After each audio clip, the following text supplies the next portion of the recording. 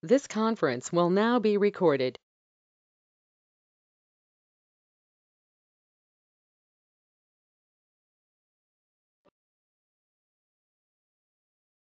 Good evening, students. I'm Dr. Divya. So now we are in the 5th chapter.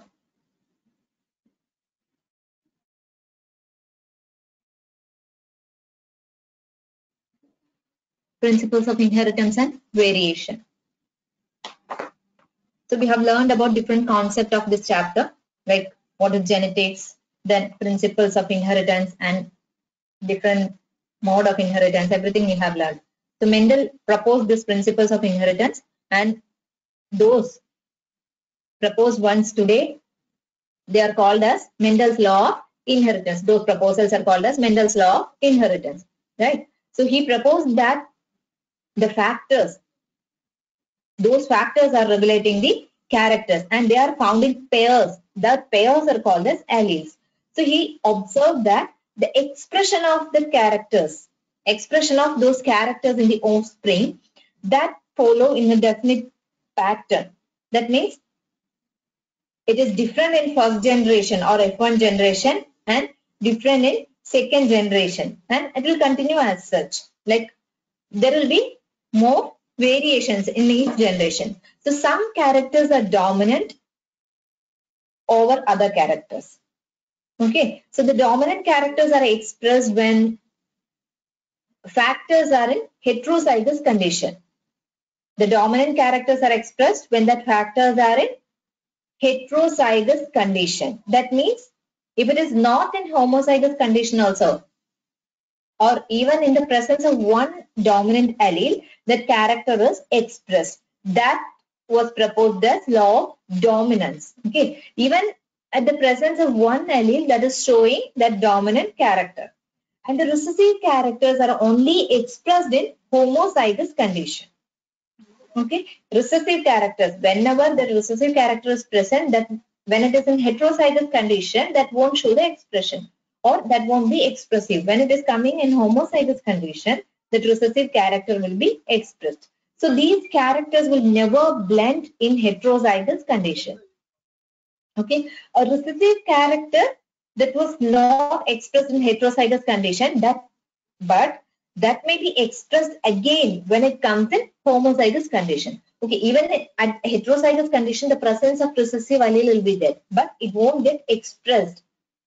The dominant allele only will get that expression. But when it is coming in further generation, when it is coming in homozygous condition, it will get expressed.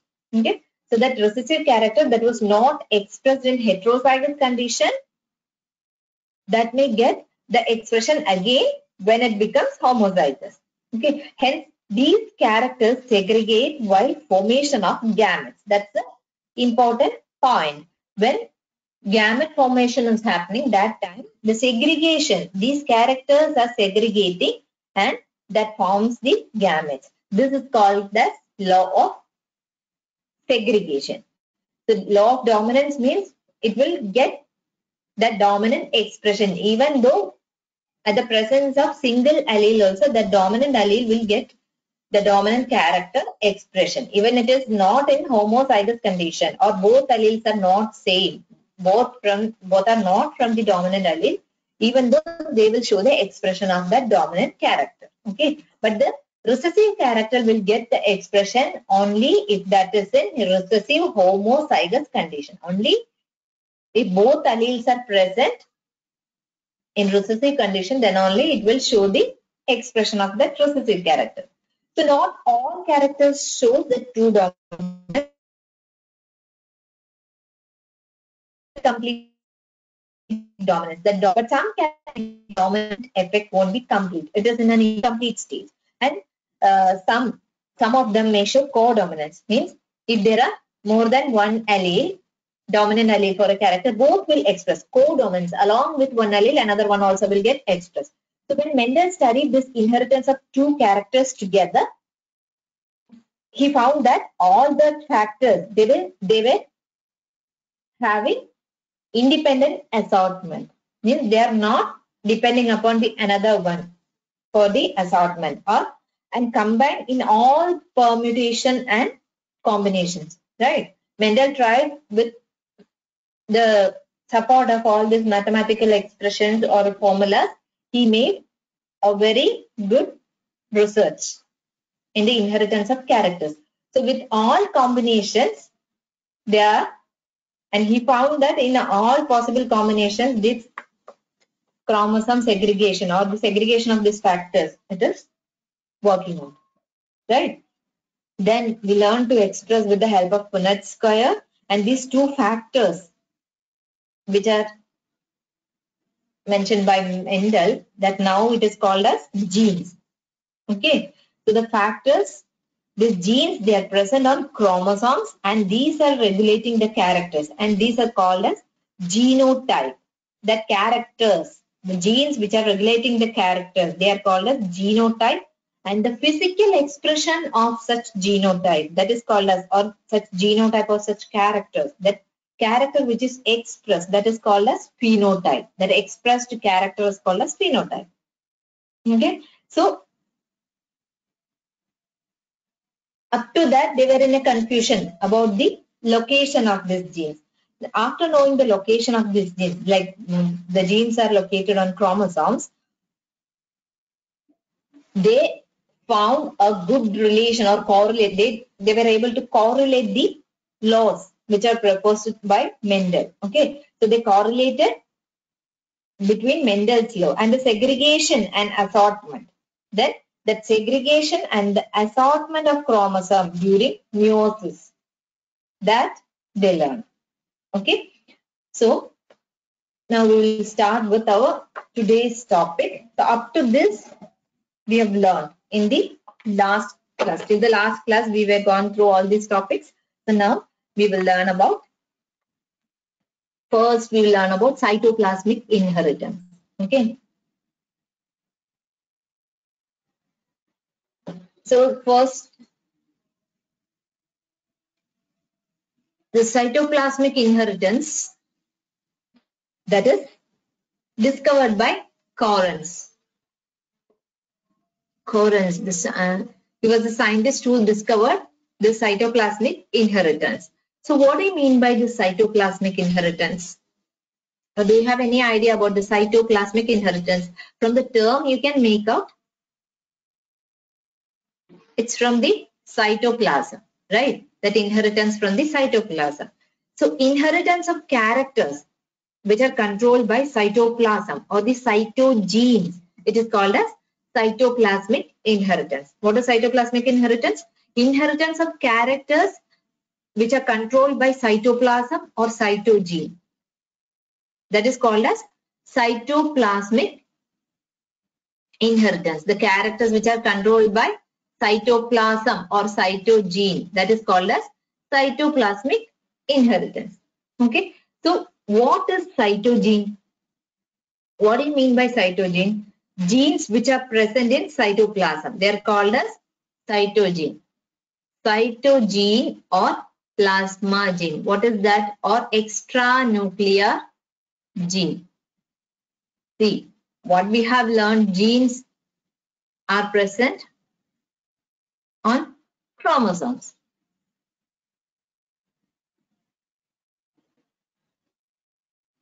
Chromosomes. These chromosomes, where it is present, normally we will tell inside nucleus, chromosomes are present, right?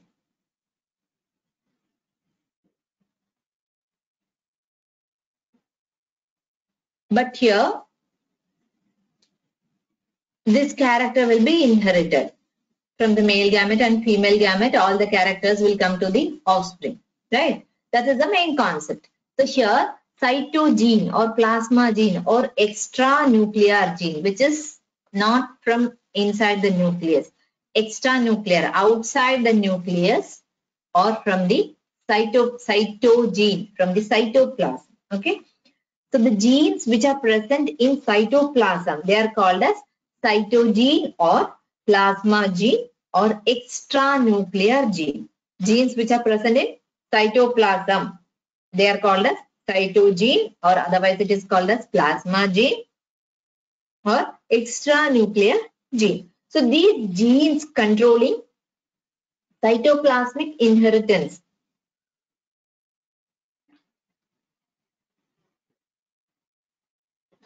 they are called as plasma genes. Note down this. You may get for NEET question. What are plasma genes? Don't get confused.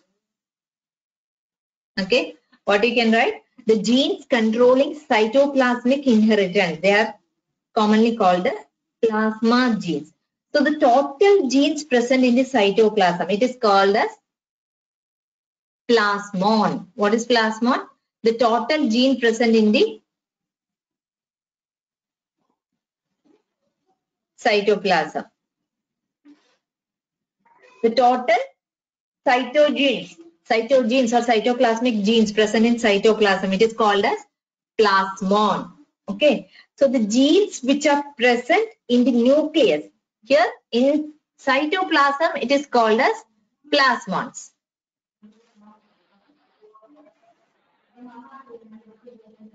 Plasmon. But here, genes which are present in the nucleus is called as karyogene. Why karyogene? Karyo, that word is related to nucleus. So what is karyogene? Gene which is located in the nucleus. Here, this one I explained. That is called as karyogene. Karyogene means it's the gene which is located in the nucleus.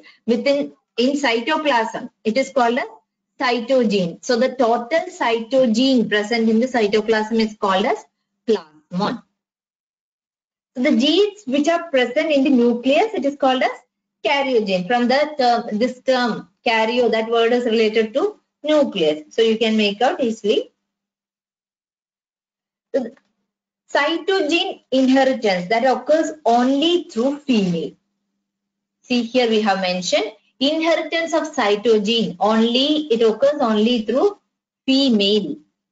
It occurs only through female. Why? What will be the reason for that? What will be the reason for that type of inheritance? That inheritance occurs only through female. Why it is not getting inherited from male? Because you know that these plasma genes occurs in plastid, mitochondria, plasmids, and some special particles like sigma particles, then kappa particles, all these. Okay, cytoplasmic inheritance, usually they'll occur from these things. So in a higher organism, this cytoplasmic inheritance is also called as maternal inheritance. Okay, maternal, from female or from mother. In higher organism, it is called as maternal inheritance because the zygote, you know that the zygote receives most of the cytoplasm from where? From ovum. Zygote is receiving here one egg and one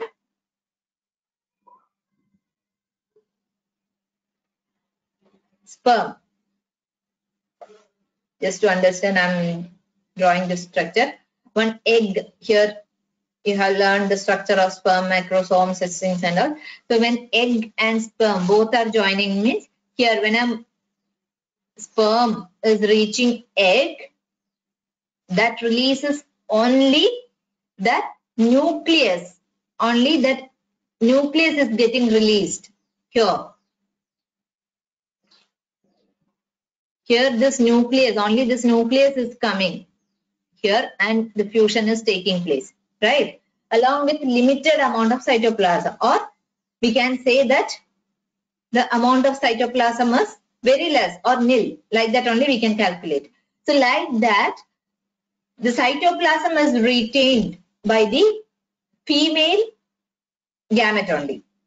From the female gamete, the cytoplasm is getting inherited, and the male gamete only the nuclear fusion is taking place. Right? The nucleus is getting released from the male gamete and it is getting fused. Right? So, in higher organism, cytoplasmic inheritance is also called as maternal inheritance. It is called as maternal inheritance because that zygote receives most of the cytoplasm from ovum. Okay, so you know organism form a male gamete and a female gamete, right? It is forming male gamete and a female gamete. So during sexual reproduction, for example, in human, just now I said in human, the egg will receive the nucleus of the male gamete and there will be a little amount of cytoplasm. But during fusion or the zygote formation, the sperm or the male gamete releases that nucleus only. And this nucleus is getting fused with the egg.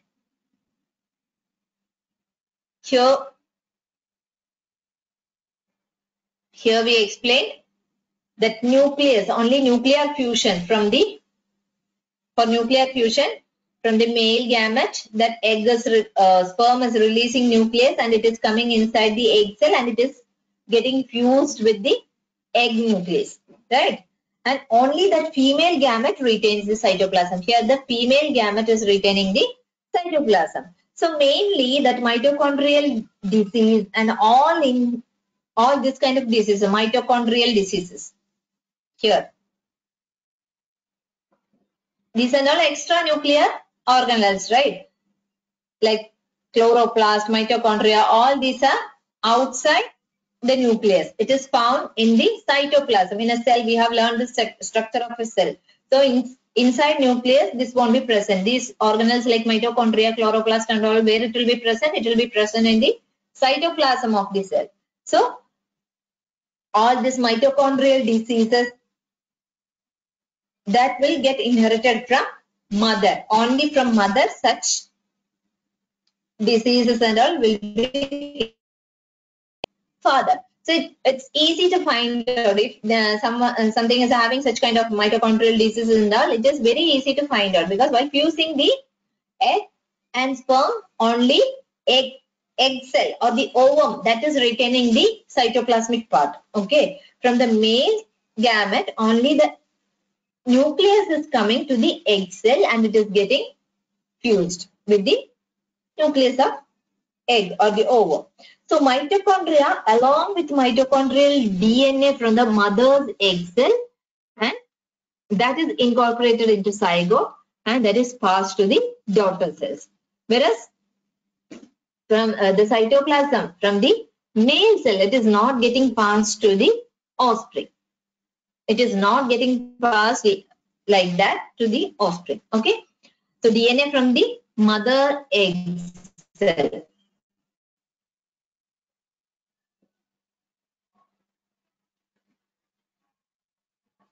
DNA from the egg.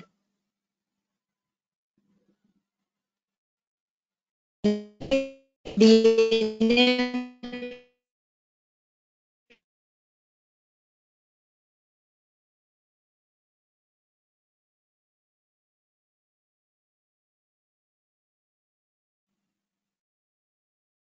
come to the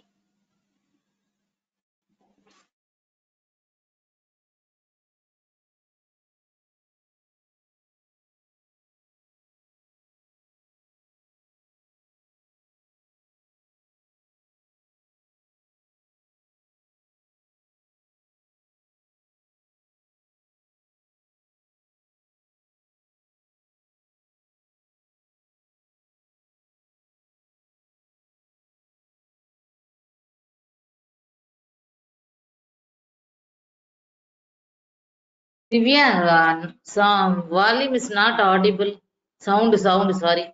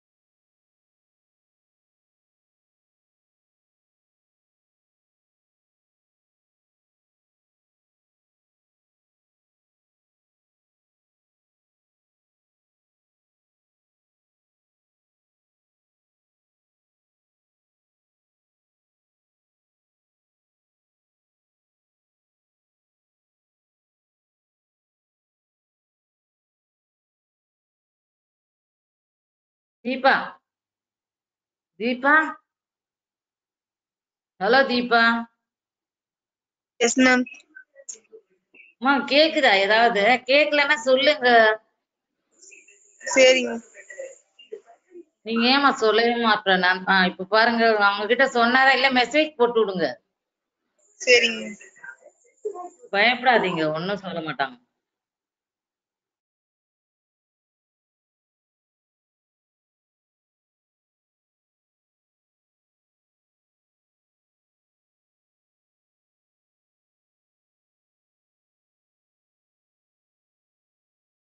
Divya not able to hair not audible.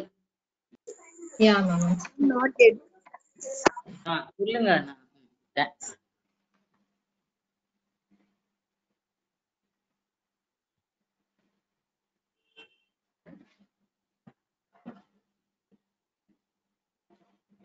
Can you hear now? S S S Divya Divya Deepa Oh, கேக்குதாம்மா? Yes, ma'am. Yes, ma'am. okay.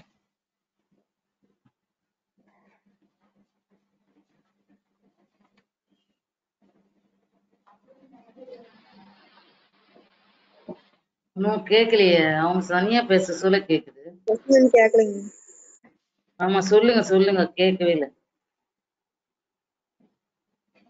So all these mitochondrial diseases, they are getting inherited through the cytoplasm of mother, or it is called as maternal inheritance. It is getting from the female, not from the male gamete. Clear?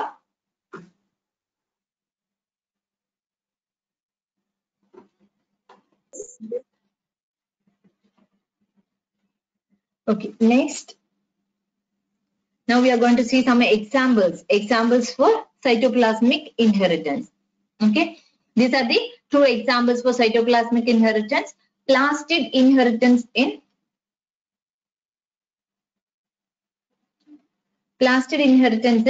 mirabilis.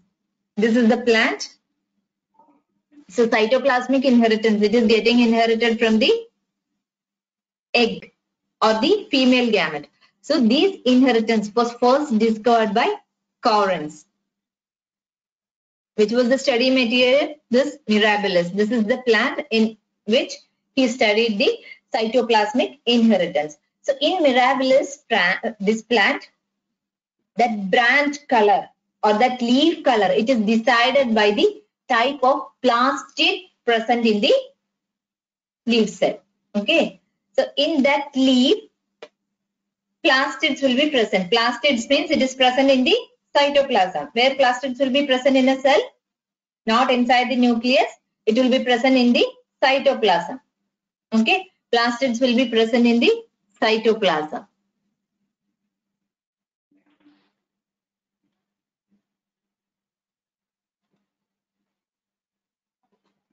So these are examples for cytoplasmic inheritance. It was first discovered by Correns in which material? Mirabilis jalapa. It is in Mirabilis jalapa.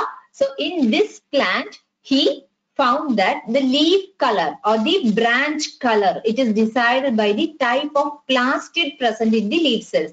In leaf cell, plastids will be present. In leaf, you can see cells. So many cells will be present. So inside the cell, in the cytoplasm of leaf cell, plastids also will be present. So these plastids, it is which type, depending on that leaf color or that branch color is getting decided. Okay. So this is an example for cytoplasmic inheritance. Cytoplasmic inheritance was studied or discovered by Correns in which material he conducted his studies? Mirabilis jalapa. This is the plant. So in mirabilis plant, the leaf color or the branch color, it is decided by the type of plastid present in the leaf cell. Which type of plastid is present in that leaf cell, that decides the leaf color or that branch color. So it is a best example for cytoplasmic inheritance because plastids are present in the cytoplasm of the cell. Okay. So if the character is getting inherited means it is a cytoplasmic inheritance. Okay. So the next example is albinism in plant. albinism in plant. Okay, in human beings we have learned about, or in animals we know how that albinism or the presence of albinism, how it will get appeared, right? So in plants, the gene of albinism found in chloroplast. Which one gives color to the leaf and all, or mainly to plants? Chloroplast. Chloroplast. In that gives the color, right? So chloroplast that gives green color. So this gene of albinism is found in chloroplast. That gene is found in the chloroplast. Chloroplast, definitely it is an extra nuclear. Extra nuclear means outside the nucleus, or it is present in the cytoplasm. So the gene of albinism in maize, it is a lethal gene. So the gene which is related to albinism, it is found in the chloroplast in plants. Okay. So in maize, this gene of albinism is lethal gene. Lethal. What do you mean by lethal gene? Or what is a lethal gene?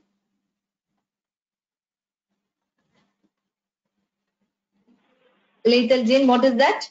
What do you mean by a lethal gene?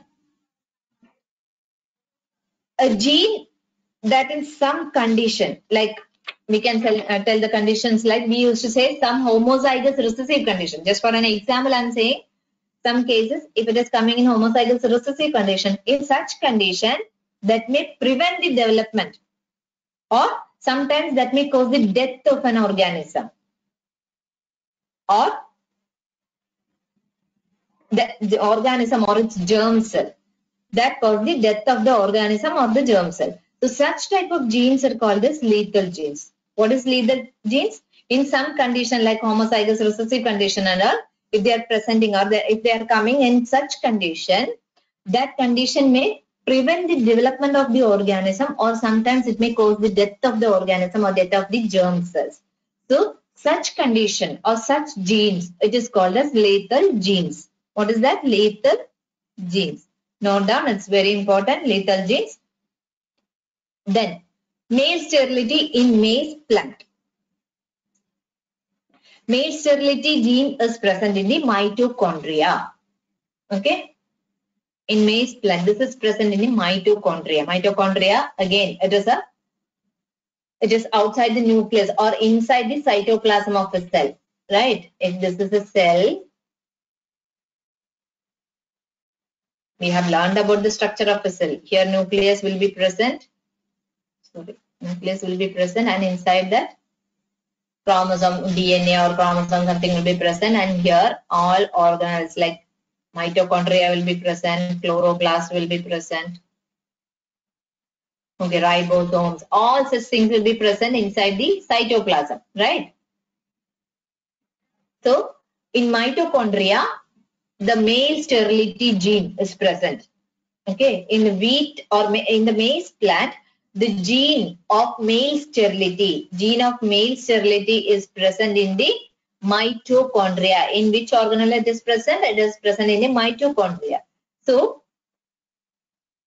if you are crossing a normal male wheat plant with a female, normal male plant, okay? A normal male wheat plant, it is crossed with a female wheat plant, But this, what is the speciality of this female wheat plant? That is having a gene of male sterility. This female plant is having the gene of male sterility. Okay. Female plant is having the gene of male sterility. So we are crossing a normal male plant with a female plant which is having a gene of male sterility. Then in all coming generation, the male becomes sterile. Okay. Male will become sterile in the coming generations. All male plants will become sterile into future generations. So that is called as male sterility in maize plant. So because of a particular gene was present with the female, which was inherited by the female. So here through the female, that male sterility character is getting inherited. Here crossing a normal male plant. See, this and all you should know down because you will get application type of questions for your NEET exam. in problems you will get, or you may get a chance to apply such theories. So note down all these points, don't miss any points. You will get so many questions in the form of problems from the genetics part. Okay, so a normal male plant is crossing with a female plant, and in this, what is the condition of that female plant? That female plant is having a gene of male sterility. So all the coming generations of that female that will become, or that they will be having male sterility. In the future generation, after crossing, the future generations will form. No, in all those they will be having male sterile condition. Okay. So next, now cytoplasmic inheritance part over. Next we are going to chromosomal theory of inheritance. Okay, chromosomal theory of inheritance. So you know Mendel published all his work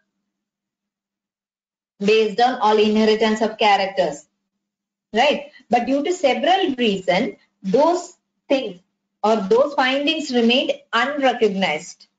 What was the reason, or what were the reason? Till 1900, all these developments which were made by Mendel, or all these studies made by Mendel, they remained unrecognized, or they didn't get much publicity, or no one noticed such discoveries, because those times communication was not easy. See, in nowadays the communication or the publication of such things, it's very easy, and it is very easy to reach people. Okay, but in those days it was not so easy. And the publication, now it's very easy to publish an article in one journal, right? You can communicate through email, all the facilities are there now. But in those times, in till 1900, those things like communication was not so effective. So it was not widely published, like that theories or that what and all development he made, or that didn't get much publicity, that didn't reach to people. So then the second point was his concept of genes or factors. Mendel published them as factors. Now we modified as genes, right? So the concept of that factors,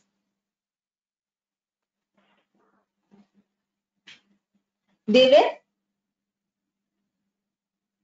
were getting some kind of expression. Mendel called it as traits, and the pair of alleles. He explained that pair of alleles, they will not blend with each other, and that those things and all that was not accepted by the people, or the explanation was not so clear, because they found many variations. Okay, and third point was the Mendel's approach of using mathematical explanation of this biological phenomena with the help of mathematics, he explained, right? That was not acceptable. People were not ready to accept. Many of the biologists, they were against all this, because it was not clear. It was not acceptable acceptable by many people. So it was not accepted in a very well manner. That's why up to 1900, this Mendel's law of inheritance didn't get much publicity, or people were not ready to accept it in a proper way. So finally, through Mendel's work, whatever work Mendel did, though Mendel's work suggested the factors or genes, these were discrete units, he could not provide any physical proof for the existence of these factors or genes. Mendel was not able to give any physical proof for the existence of this gene or factors and how it is getting segregated. Like with the help of these mathematical theories, he explained, mathematical studies, he explained everything with the help of the combinations and all. He explained permutation, combination, with the help of all those things. He tried to explain his findings, but many of the people, many of the scientists, they were not ready to accept it in that form. They were asking for a physical proof. But Mendel failed in that part. He was not able to provide any physical proof or the existing proof. Okay, that's why it was up to 1900. Mendel's theory of inheritance that didn't get much publicity. Okay, so in 1900, three scientists, De Vries, then Correns, and von Schemar. These three scientists independently here. De Vries, then Correns, and Schemar. These three scientists independently rediscovered Mendel's results. They independently conducted studies, and all these three scientists rediscovered same Mendel's results only. Mendel's results and inheritance of characters. Okay. So also by this time in 1900 and all, that microscopic studies, they were more advanced compared to earlier level. It was more advanced. So it was easy for them to prove, or it was easy for scientists to study the cell division and the inheritance of characters and all. See, like scientists, up to that, scientists were not able to carefully observe the cell division and the progressive segregation and all. But during this period, after 1900, this microscopic studies and all, they got advanced. So it was easy. They were able to give a physical proof for that. Okay. And they call these structures in the nucleus. In nucleus, some kind of structures were there. They called it as chromosomes. Okay. Just before they made studies about cell division, and they found out there are some bodies inside the nucleus, and these are called as chromosome. Nowadays we are calling it as a chromosome. Chroma means the word is related to color. Chromosome, soma means body. So chromosome means colored body. Okay. Why they gave that name colored body? While staining, they can make out these chromosomes. So they were able to visualize by staining. Okay, that's why they gave the name chromosome. Then in 1902, the chromosome movement during meiosis that had been worked out by which scientists? Walter Sutton and Theodore Boveri. In 1902, they conducted studies, or they noted the behavior of chromosome and the chromosome movement during meiosis. Okay, Walter Sutton and Theodore Boveri, they noted the behavior of chromosome that was parallel to the behavior of genes. We learned during Mendel's time itself, he proved that the movement of the genes from one generation to another generation and all. So, the chromosomal movement during meiosis had been worked out by which scientists? Walter Sutton and Theodore Boveri in 1902. So, Walter Sutton and Theodore Boveri noted the behavior of these chromosomes and genes. They were almost parallel. They noted down the parallel behavior of chromosomes and genes. Then by using this chromosome movement, they explained Mendel's law. So that was the proof, or there the studies got advanced along with Mendel's laws. Along with those Mendel's laws, they applied their findings also. So with the help of this Mendel's law, with the help of this new finding, they gave a new explanation for Mendel's law. Okay.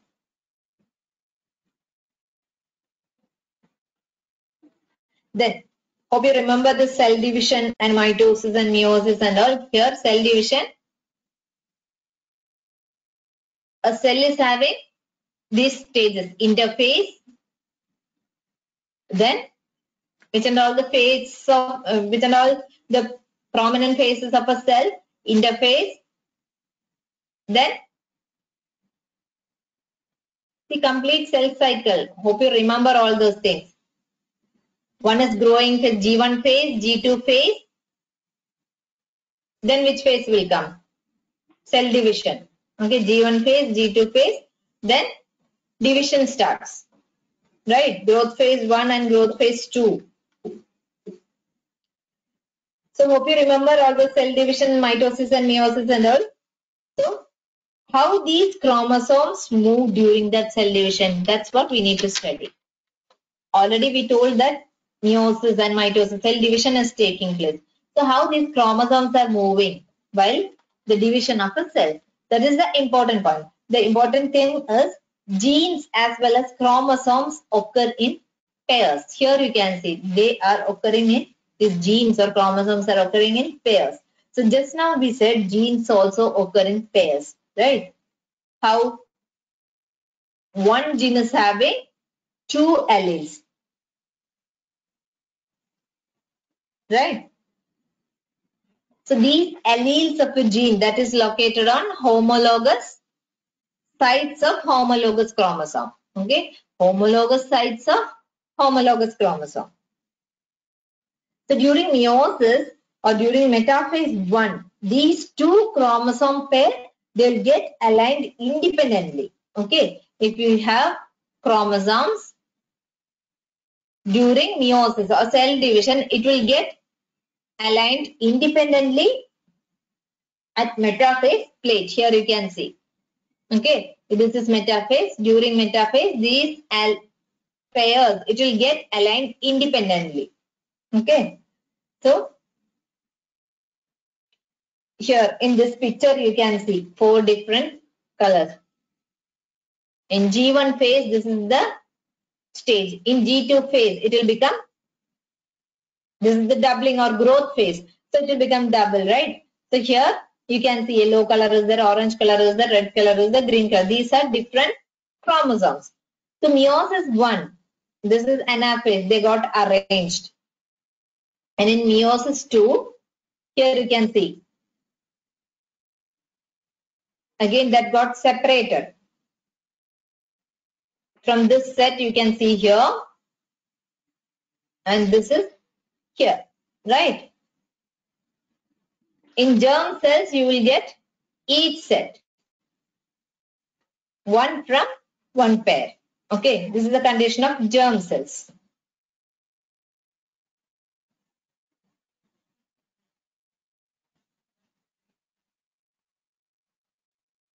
So in meiosis 1, here the nuclear envelope, you can see here nuclear envelope, the centrosomes with centriole pairs, then chromatins.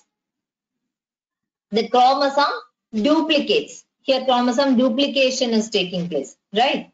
And here in prophase 1, the sister chromatids are formed and tetrads. It is in tetrad form. In prophase 1, it is in tetrad form, and homologous chromosome pairs and exchange of segments, right? Pairing of homologous to form tetrad, that is happening in prophase 1. Then in metaphase 1, this microtubule that will get attached to kinetochore. You can see here microtubule. This is for separation, right? The metaphase plate. This is metaphase plate, that center portion. There the chromosomes will get arranged, and the centromere with kinetochore. You can see here centromere with kinetochore. There the microtubules that will get attached. Then this homologous chromosomes will get separated during anaphase. Anaphase is the separation phase. Metaphase, the arrangement of chromosome at the center, like metaphase plate. In metaphase plate, it will get arranged, and in anaphase, the sister chromatids remain attached. Here you can see after separation, this homologous chromosome separates, and the pair of homologous chromosome splits up. That will get splitted, and here sister chromatids that will get attached, and homologous chromosome separation is taking place, and the pair of homologous chromosome that will split up, or it will get separated, right?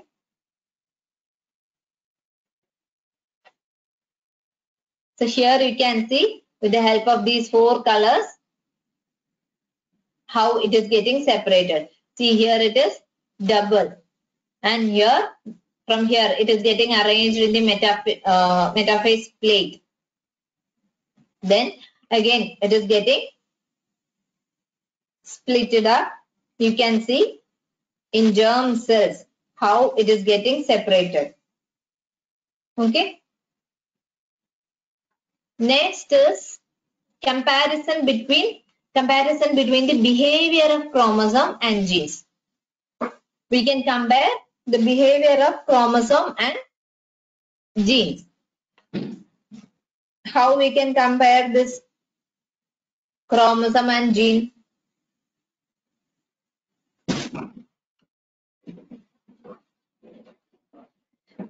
See here I'm giving column A and column B. In both I have given points. So in A column they occur in pairs and they segregate at the time of gamete formation such that only one of each pair is transmitted. One of each pair is transmitted to a gamete. And next point is independent pairs segregate independently of each other. Right? This is coming under column A. Next, in B, they occur in pairs. That is same in both A and B. They occur in pairs. Then next point is segregate at gamete formation and only one of each pair is transmitted to a gamete. And next point is one pair segregate independently of another pair. Okay. In this, how can we tell that column A, I can give two options. We need to find out which one is about gene and which one is about chromosome. Here, column A, that is about gene. How we can make out it is about gene? That segregates at the time of first, there is no difference. They occur in pairs. Both genes and chromosome, they occur in pairs. But here, next one is segregate at the time of gamete formation such that only one of each pair, in that pair, only one is getting transmitted to a gamete. Okay. At the same time, in B, the second point is they segregate at gamete formation. Up to that, it's same. And only one of each pair is transmitted to a gamete. Right? So that's about which one? That's about chromosome. Right? And the independent pairs segregate independently of each other. Independent, that pairs will get independently to the next generation and they will segregate independently. There is no particular combination. They will segregate in any way. They are in that combination or that segregation is independently of each other. And next in B column what they are saying, one pair segregate independently. It's not like single. Here, however the combination comes also, we need to accept there is no difference. Here one pair segregates independently. There is no single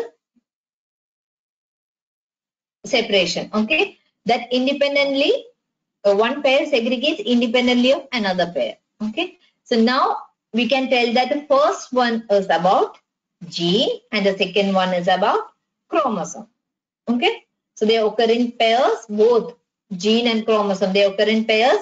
And genes segregate at the time of gamete formation such that only one of each pair is transmitted to a gamete. One of each pair. In that single pair, only one allele is getting transmitted to a gamete.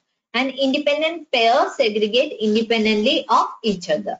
Okay. Here, even chromosome that occurs in pairs and chromosomes segregate at gamete formation. While formation of gamete, they'll get segregate. And only one of each pair is transmitted to gamete. Then one pair segregate independently of another pair. Okay. So that is the difference between gene and a chromosome. Now we can make out this column A is about gene and column B is about chromosome.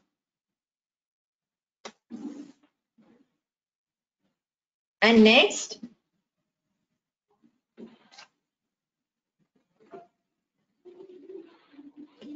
Next is, here you can see the possibilities of independent assortment of a chromosome.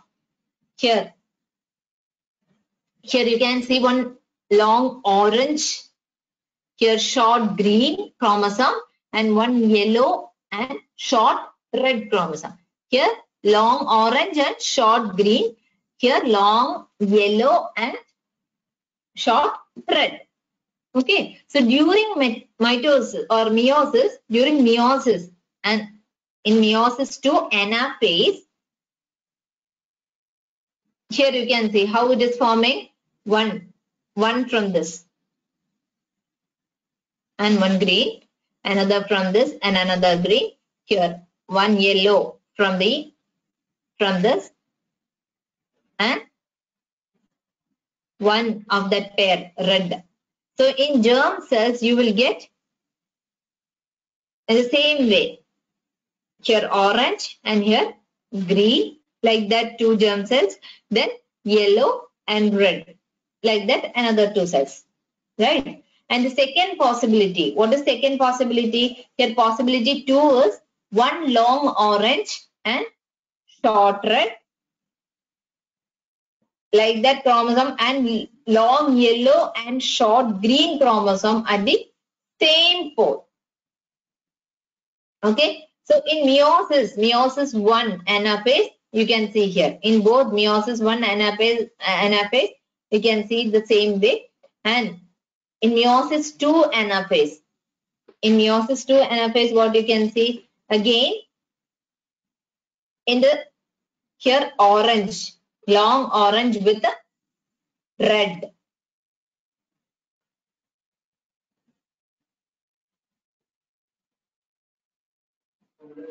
Right, and here yellow with green. So in germ cells, again you can see that in germ cells, 4 germ cells in this color combination. Got it?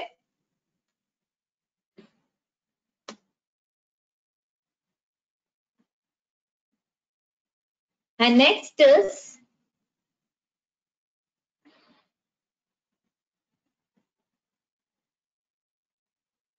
what you are going to learn. Sutton and Boveri, we have already told Sutton and Boveri that they argued that the pairing of separation of a pair of chromosome that will lead to the segregation of a pair of factors. Right? The chromosome separation that will lead to the separation or segregation of genes or factors also. So Sutton united the knowledge of chromosome or the chromosomal segregation with Mendelian principles. Okay. Sutton and Boveri, they conducted these studies, I said, and Sutton, they tried to combine these concepts, the chromosomal segregation with Mendelian inheritance. Okay. So the chromosomal, that formed the chromosomal theory of inheritance. So they need an experimental verification for this theory, chromosomal theory of inheritance. So by Thomas Hunt Morgan and his colleague. Okay, Thomas Hunt Morgan and his colleague, they led to the discovery based on what they did the discovery based on the variation that sexual reproduction produced. See, we know that there is an independent assortment. So definitely variations will come in the offspring. So based on this, Thomas Hunt Morgan and his colleague, based on all this, they study based on the sexual reproduction. They studied the variations which are coming, and Morgan, he tried the proof. He tried for a good proof for his studies. Okay, they need a physical proof. So he conducted his studies in very tiny fruit flies. Hope you know fruit flies. These are the fruit flies. So based on that, he conducted his studies. Morgan conducted his studies in fruit flies. Fruit flies, they are also called as Drosophila melanogaster. Drosophila melanogaster. So these were found to be suitable for his studies. What were the reasons? These Drosophila can be grown in simple synthetic medium in a laboratory. In a lab, very easily we can grow this Drosophila melanogaster. And in complete life cycle, that will take place about 2 weeks. So the cycle, it will take only 2 weeks. So it is easy to study for the generation, right? Then a single mating. In a single mating itself, they could produce so many progenies or progeny flies. They can, in a single mating, they can produce many flies and offsprings. And we can make out very easily the male and female flies. It's very easy to distinguish the male fly and the female fly. You can see here, this is the female fly and this is the male fly and female fly. Here you can see the black spots. This is present only on male fly, and here you can see the oviposterior or ovipositions in the female. So you can see here male and female fruit fly, and it is easy to distinguish the male and female. Here black dots, black spots are present on male fly, and here you can see the oviposition here in the female, in the female fly.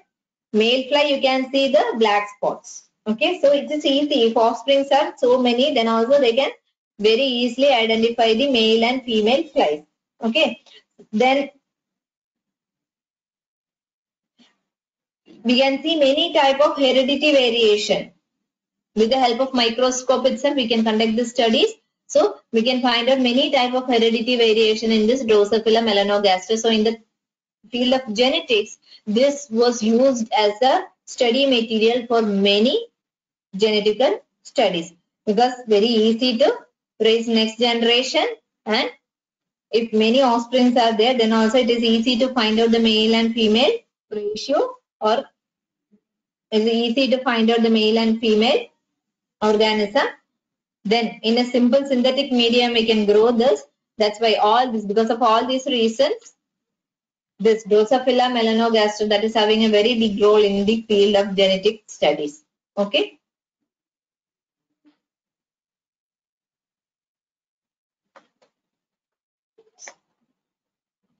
And next, we need to learn about linkage. It's a broad concept. In the next class, we'll be learning about linkage also. I hope it's clear up to this. Is it clear? You have any doubt? No, ma'am. Okay, so in next class, we will learn about linkage. Okay? Thank you. Okay, thank you.